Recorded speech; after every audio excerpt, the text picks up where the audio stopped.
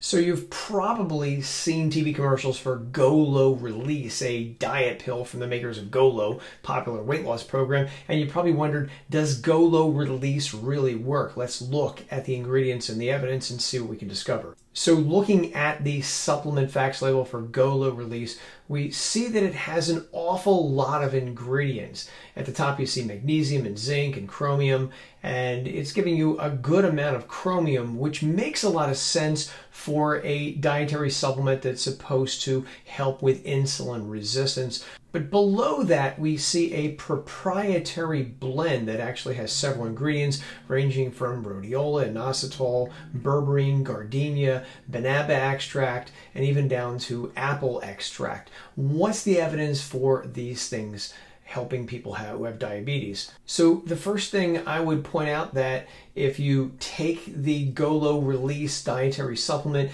the proprietary blend is 297 milligrams. Now, with proprietary blends, they don't have to tell you how much of each of the ingredients is present. However, remember, they have to tell you the order that they list these ingredients, and they're listed in order of abundance. So of that 297 milligrams, the first thing you see is rhodiola, followed by inositol, followed by berberine, etc. So the last thing, which is the least amount of the proprietary blend, is the apple extract. So that there's not a lot of apple extract in GOLO-release. So what's the evidence for these things? So what about rhodiola? Well, there is some preliminary research, mostly stemming from laboratory animals like mice, that suggest that rhodiola might improve some aspects of diabetes, like lowering blood sugar levels. But problem with it is I don't see a lot of human research on rhodiola specifically helping people who have diabetes. So for me, that's an issue. So what about inositol? Inositol is also called vitamin B8. Some research suggests that inositol might help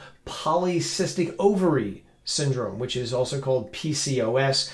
That's a condition that sometimes goes hand in hand with women who have type 2 diabetes. Other researchers have reported that inositol might improve diabetes by lowering triglycerides and lowering total cholesterol and bad LDL cholesterol levels, and inositol might even have an effect on blood pressure as well. Then we come to berberine, which is another ingredient in the GOLO-release supplement, and berberine is quite popular for both lowering blood sugar as well as lowering cholesterol levels. I've done a video previously on the ability of berberine to lower cholesterol, and I will link to that below this one so you can check it out for yourself.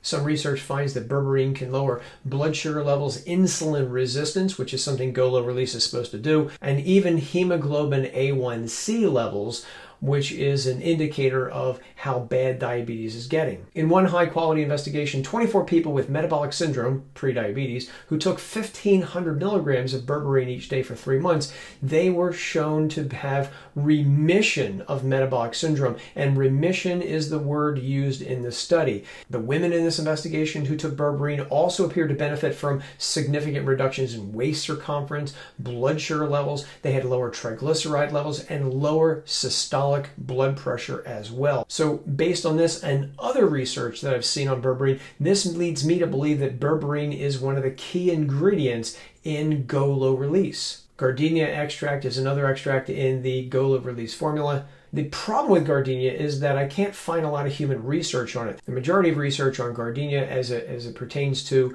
helping lower blood sugar levels appears to be related to animal research. I don't see a lot of human studies out there. So for me, that's a problem. Moving further down the list, we come to banaba extract, and the extract that is most likely being used in the GOLO-release formula is corosolic acid. As a matter of fact, they mention that on the supplement facts label. The banaba extract is standardized to 18% corosolic acid. Okay, so banaba actually has a long history of helping diabetes. It's actually been used since the 1940s. That's actually when the first research studies came out for banaba, and corosolic acid appears to be one of the key players which is responsible for its blood sugar lowering effects. In one clinical trial of banaba extract, researchers gave it to people who had type 2 diabetes and noticed that after just 2 weeks, those individuals had a 30% drop in their blood sugar levels. So ingredients aside, does the GOLO-release dietary supplement have any clinical research on it? That's actually important. And the answer here is yes. There is one clinical study on GOLO-release. This is a company-sponsored clinical trial that involved 68 individuals who were overweight and obese. Some of these individuals also had type 2 diabetes. These individuals were split into two different groups. One group did the GOLO weight loss program and took a placebo, and then the other group did the GOLO weight loss program and also took the GOLO-release dietary supplement. So the study lasted 5 months, and it was reported by the researchers that those who took the GOLO weight loss program and the GOLO-release dietary supplement lost about twice as much weight as those who only did the GOLO weight loss program. More specifically, those who took the weight loss program and the diet pill, they lost about 13 pounds over the course of 5 months compared to those who only did GOLO by itself. They lost about 7 pounds. Other benefits seen by these individuals included their blood pressure went down, their waist-to-hip ratio went down, and their waist circumference decreased as well. Although I wonder how much of the drop in blood pressure was due to the fact that these people lost weight.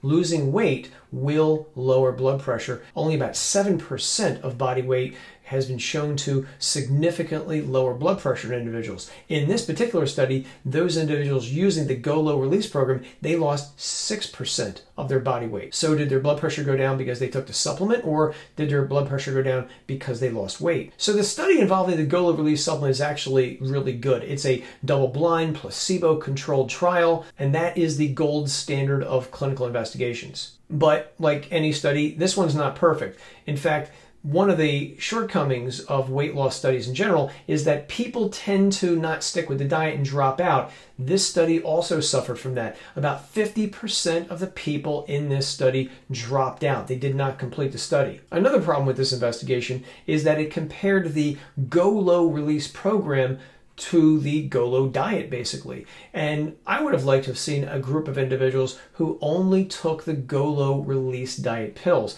Then we can get an idea of what effects the diet pills themselves might have. Now, as for side effects from the GOLO-release dietary supplement, there weren't any really significant side effects reported in their clinical investigation. But when I looked online at different websites where people could leave reviews and complain about products, I saw a variety of individuals talking about different things, ranging from migraine headaches and rapid heartbeat and feeling anxious and having dizziness. Some people even said they had gained weight while taking the GOLO-release supplement, which doesn't make any sense because none of the ingredients have been shown to cause people to gain weight. That being said, this is a pretty popular supplement, and I don't think most people are going to have side effects, especially if you start with less than is recommended for at least the first week. Give your body some time to adjust, because if there were any side effects, taking less should minimize them. So as for pros and cons of the GOLO-release dietary supplement, these are my opinions. Yours might be different. For the pros, I would say it's got an A+ Better Business Bureau rating. The company